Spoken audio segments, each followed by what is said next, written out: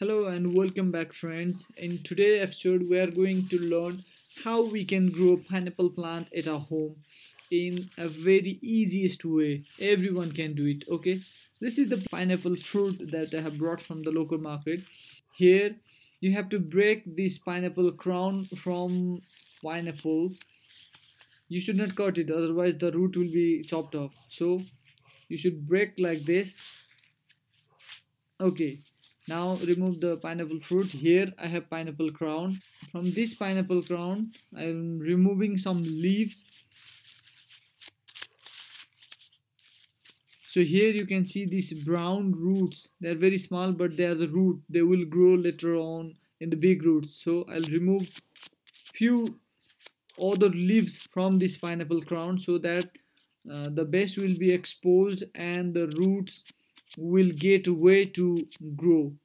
So here are the roots, and since the leaves are little bit messed up, I will just remove them and make it a bit cleaned for my project. Okay, now this looks pretty good to me. Removing the messed up things. So now I'll put this base inside a cup of water and leave it like that for a few days, and after a few days the roots will start growing from the base of it. Similarly, I have prepared another cup and another cup. I have prepared three of pineapple crowns for my project. So here you can see the base of the crown of the pineapple is completely dipped inside the water. Okay, let's see after few days. Here, after 14 days, the leaves has a little bit dried up, no problem, but you can see a tiny roots, white roots has started growing. So the plant has started growing. Here also you can see from all the direction the roots has started growing. In the third pineapple crown, here also the root has started growing. So my three of the pineapple crown has started growing and they are alive. And after 25 days you can see the roots are quite longer than earlier, and similarly here also the roots are quite long, and also the upper part, the leaves will also start growing. Here the roots, you can see they are also quite long.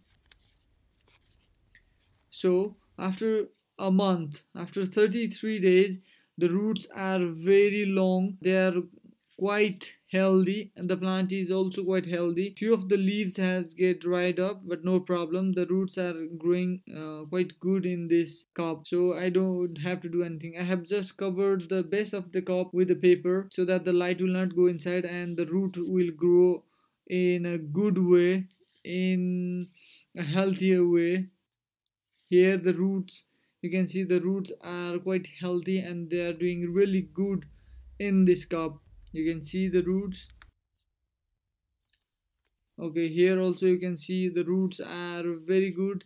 They are growing very well inside these cups. So now after 43 days you can see the roots, a bunch of the roots has grown very well with this pineapple crown, and it is really doing good inside this cup. Similarly, the another pineapple crown, it has also grown very well roots, and similarly the other. All of my three pineapple crown has grown very excellent roots. So now it's time to transplant them in the carries. Okay, this is the normal garden soil. Okay, while planting them, just hold the pineapple crown above and feel with the mud from all direction. Don't just bang the uh, pineapple crown on the ground, otherwise the roots will be damaged and the plant cannot grow. Hold the pineapple crown above the ground and just feel with the mud from all the directions so that the roots will not get damaged. Here my tree of the pineapple crown has been planted in the ground, and I'm pretty much sure that the roots are not damaged at all.